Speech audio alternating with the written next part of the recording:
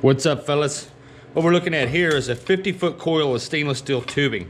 This is the .028 wall thickness, so this is the pretty stiff stuff. Basically what we're doing here today is we're going to try out an idea that a commenter left in one of my videos pertaining to bending stainless steel tubing coils. It's something that when you got to do a lot of them, using sand and salt and all that stuff is just not an option. The idea worked out great, Alan. You rock, brother. Definitely glad I tried this. So it may take several pumps before we see any activity. Oh, look at that. That's on the third pump right there. We saw some action. It's probably going to leak on us somewhere. There's the fourth pump. And at the fifth pump, we hit 1,000 psi's, but it's not holding.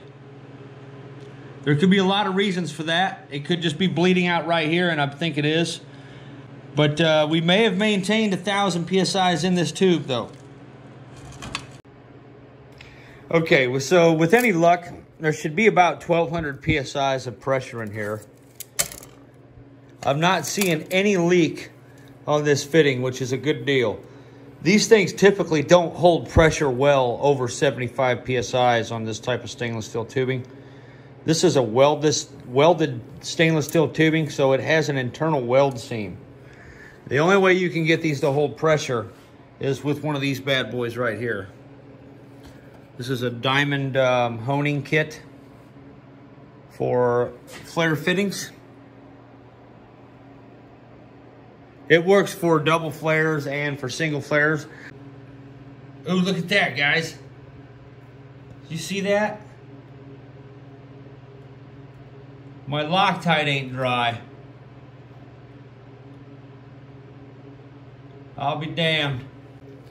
So after an entire day, this Loctite still wasn't dry. Those are some tiny micro bubbles there.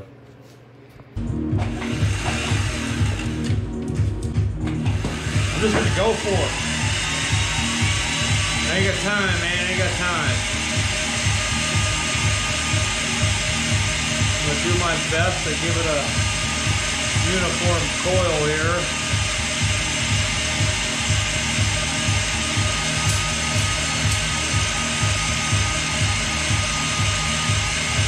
Uh-oh. Jackass. Didn't have my spindle end out all the way there.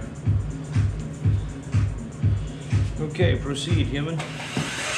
Tail 11. Okay, now for the fun and exciting part. Now, because of the size of this lathe, I am forced to roll the coil tight, and I then have to expand it. I then have to expand it using a screwdriver. So, not the ideal situation here. I'm going to start off nice and slow. Just kind of see what it does. I'm sliding. I got to get it going. Alright, I got to bring that down. So.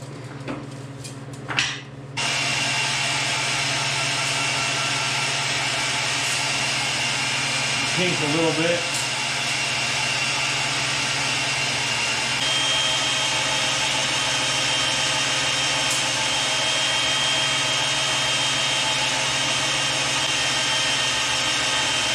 Alright. Lost count there. 1, 2, 3, 4, 5, 6, 7, 8, 9, 10, 11, 12, 13, 14, 15, 16, 17, 18, 19, 20, 1.2. That's the magic number. Good old 22. Good old 22. Anybody else agree with that figure?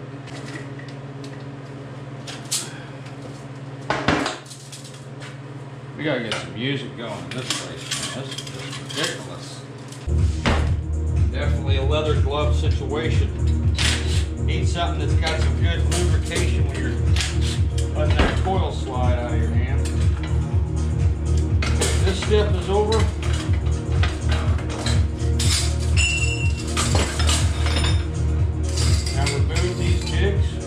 So here's a close-up of your work. And as you can see, the grease gun idea is definitely going in the toolbox. So, whatever your name was, you're hired, I'm into it.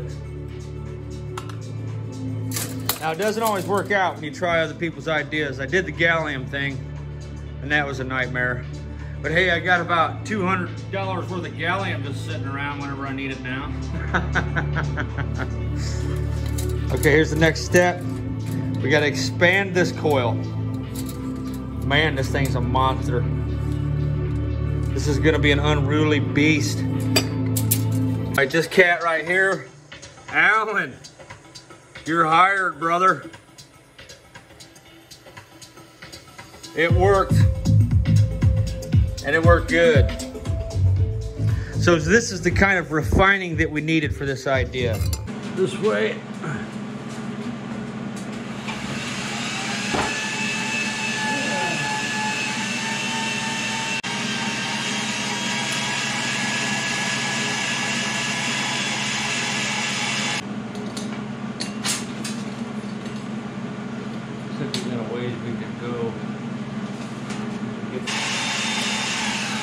All right.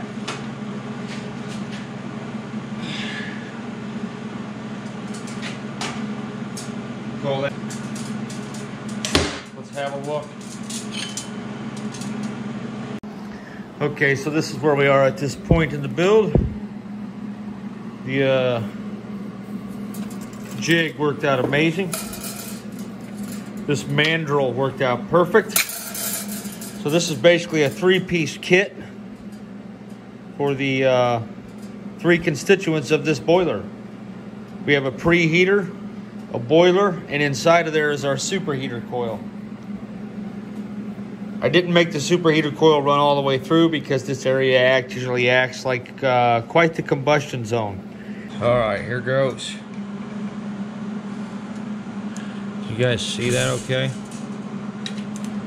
I'm hoping for a little squirt of some action. Oh, great. Damn it, China. Oh, I said 11 millimeter. Oof. Oh, look at that. I got a squirt, fellas. Fantastic. And that's just water. We might have pushed a little grease through the back end, but she held the pressure. All right, so it's official. That is going to be the new process. The grease injection worked out far superior to the soap and ice, which is just such a pain in the neck. Now I don't have to flush the soap water out of here. So there you go. I think we'll call that the Allen method. How do you name a process in the world? I don't know. But that's what we're going with. I like it. So here it is. One last look at the equipment display. It's not as easy as it looks. But I think after a couple of hundred tries, these things will be flying off the assembly line. Quick look at the monotube boiler there. We're going to be testing orifice sizes on this thing. But this is pretty much the end of this video. We're not going to show the steam axe in action. If you're interested to see what one of these can do, and you haven't seen the steam machete yet, you might want to give that a little look, because it's pretty awesome. So, I'm going to bed.